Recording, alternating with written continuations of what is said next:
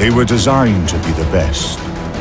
They met enemies face to face, endured tragedies and enjoyed victories. They went down in history due to the bravery of their crews. They are the ships that deserve to be called Naval Legends.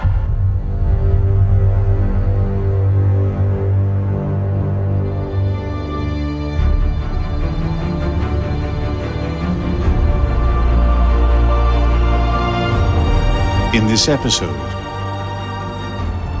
Mikhail Kutuzov, a fearless Cold War veteran.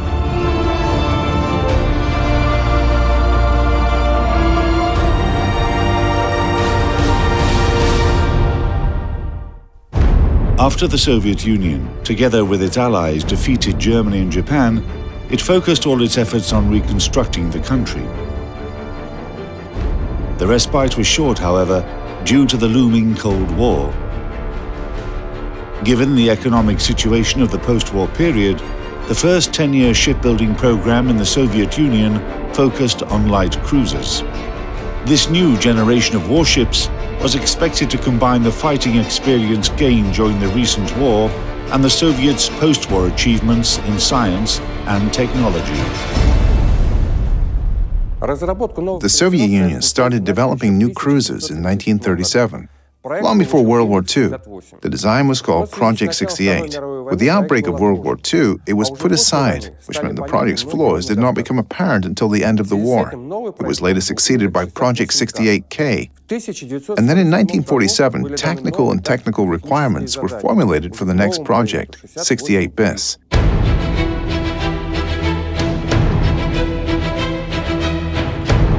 Project 68 bis cruisers were designed to cover attacks from fellow destroyers and torpedo boats, protect battleships and heavy cruisers against enemy destroyers, fire at shore targets, and conduct independent operations in enemy territory if necessary.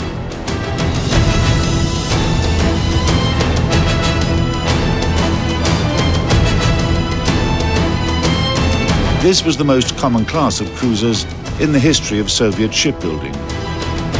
14 Project 68 bis warships were commissioned in total. One of the cruisers was named after the legendary military leader Mikhail Illarionovich Kutuzov, Commander-in-Chief of the Russian Army in the Patriotic War of 1812 against Napoleon. Cruiser Mikhail Kutuzov was laid down in February 1951 at the Nikolaevsky shipyard and launched in December 1953. Flying the red hammer and sickle flag of the Soviet Union, she first underwent dock trials and then sea trials. After the ship had accomplished all special assignments, she was commissioned and joined the Black Sea Fleet. August 9, 1954 is considered to be the ship's birthday.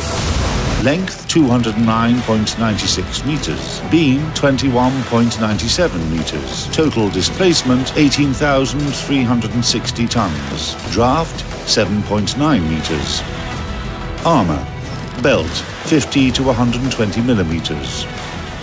Conning tower 130 millimeters, deck 50 millimeters. Primary armament, 4 turrets with 3 times Mk 5 bis guns, caliber 152.4 millimeters. Dual-purpose artillery, 6 turrets with 2 times SM5 1S guns, caliber 100 millimeters.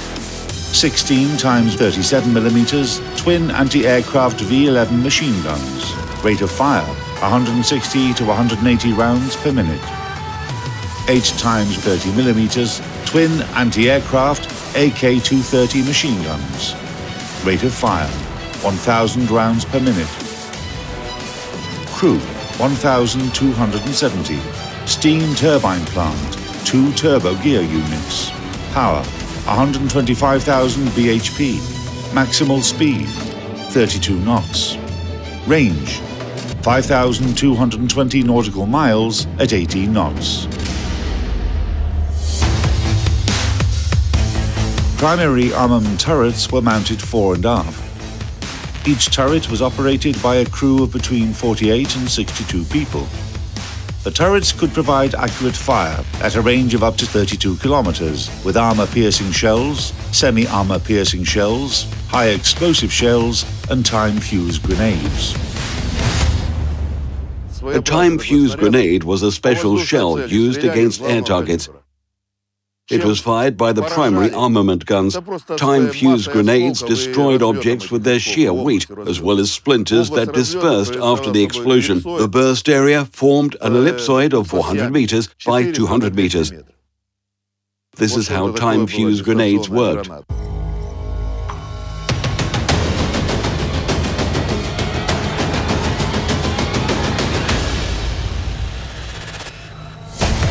Dual-purpose artillery turrets were mounted along the sides of the ship, 3 turrets starboard and 3 turrets port.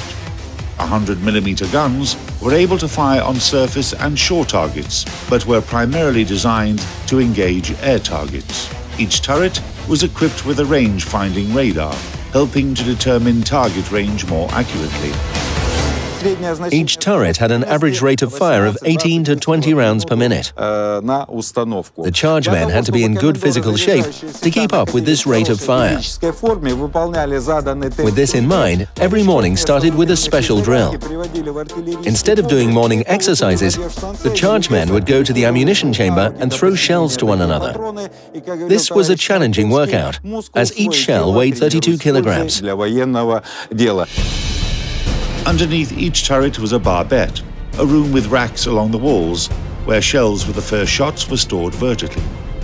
Sea fights were very swift, so when a call to General Quarters or General Quarters drill was announced, no time could be wasted waiting for the ammunition to be transferred from storage areas. For this reason, shells for the first shots were kept right under the turret. 45 to 60 seconds after the General Quarters drill was announced, the crew got to their assigned stations.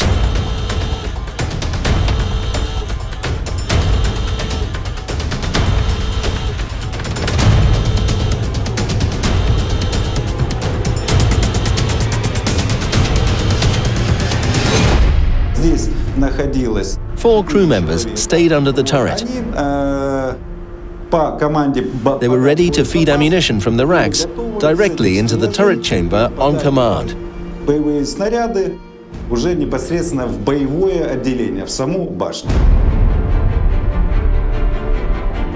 After modernization, the cruiser had 24 anti-aircraft cannons of 2 calibers, 30 and 37mm, to fight off enemy aviation. The accuracy of fire was assured by both optical guidance instruments and special artillery radars. Project 68 BIS cruisers became the last pure artillery ships of the Soviet Navy. Their design incorporated all the major technical achievements of the war and post-war periods. They were all outfitted with the latest radio-technical, navigational, and communication equipment.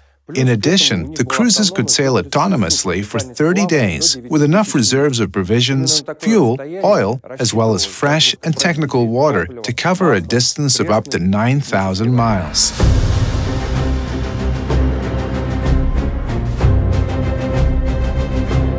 The main power plant of Kutuzov included 6 principal steam boilers and 2 main turbo gear units. The distance between the highest and the lowest points of the cruiser, the topmast and the keel, is 59 meters. So that you have an idea of the cruiser's height, there are 5 more levels below us right now. We're standing on the first continuous deck. It goes from bow to stern. 1 level down, we have the second continuous deck, which is armored. The armor is 50mm thick. Then if you go further down, you'll find 3 more platforms. And finally, below them, you'll see tanks, holds, and the ship's bottom. By the way, the cruiser has a double anti-mine bottom. Engineers developed a special construction technology for the Project 68 BIS ships, allowing for an all-welded hull. For the first time in Soviet shipbuilding, armor plates were used both as protection and as bearing structure. This design increased the ship's durability and saved weight, allowing for installation of additional armaments and storage of extra ammunition.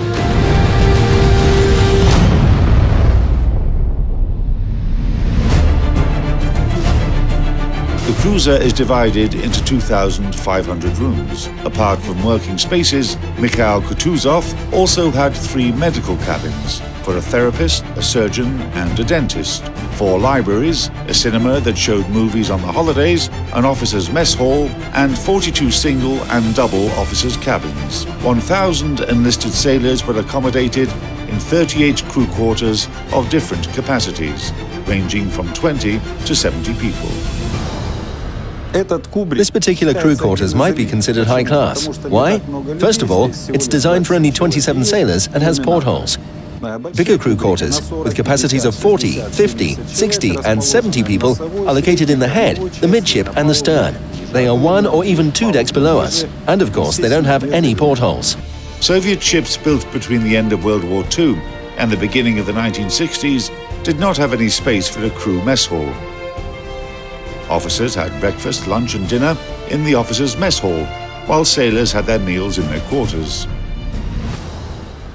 The only man on board who was allowed to eat separately from other crew members was the ship's captain. It was his privilege. He had his meals in a special saloon with a dedicated pantry. An assigned seaman steward laid the table there and cooked food according to captain's orders. The rest of the crew, beginning with the executive officer and ending with rookie sailors, had the same menu. The only difference was that officers ate in the mess hall, midshipmen ate in the small mess hall, and the rest of the crew had their meals in their living quarters.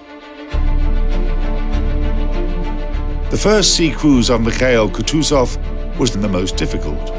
In June 1957, the cruiser left Sevastopol and set sail to Leningrad to help celebrate the 40th anniversary of the October Revolution.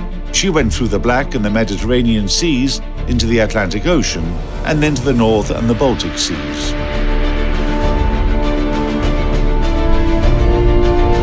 The crew had additional orders: go to the Northwest Atlantic, find a storm as powerful as possible, and pass through it to test the ship's endurance and performance. The ship was brand new.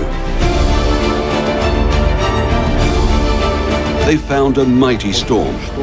The cruiser entered it intentionally.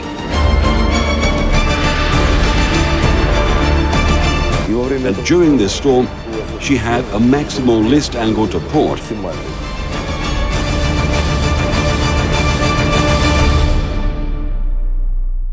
The ship returned to even keel, but the starboard bilge, a solid cast part weighing 20 tons, was torn out like a tooth and, along with the anchor, thrown on the deck. Despite the fact that Mikhail Kutuzov never fired her guns in a real battle, her service record is far from being dull. The ship went on 15 long-range sea cruises and participated in rescuing sailors from the exploded battleship Novorossiysk. Mikhail Kutuzov performed operational duties in the Mediterranean Sea and in the Atlantic. During the Arab-Israeli War in 1967 and in 1973, the cruiser served as the command post of the USSR's chief military advisor in Egypt. The mere presence of the Soviet cruiser in Alexandria guaranteed that the port and the city were safe from air raids and any other attacks from Israeli armed forces. The ship was the filming location for the movie Shore Leave. Actors Lev Prigonov and Vladimir Vysotsky, who starred in the movie, lived aboard Mikhail Kutuzov amongst the rest of the sailors for several days. The cruiser hosted many political leaders and paid official visits to Albania, the Republic of Croatia, part of Yugoslavia at the time, Romania and Algeria. Project 68 BIS cruises were the foundation, the backbone of the Soviet Navy from the moment of construction until the beginning of the 1970s. Mikhail Kutuzov proudly showed the colors of the Soviet Navy in the Mediterranean Sea.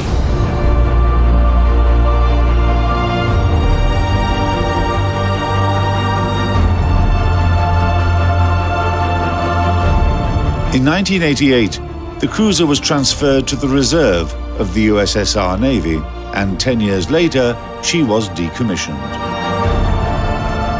In July 2002, Mikhail Kutuzov sailed her last cruise from Sevastopol to Novorossiysk. The cruiser dropped anchor at the city seafront and began her service as a museum ship, showcasing Russian naval glory.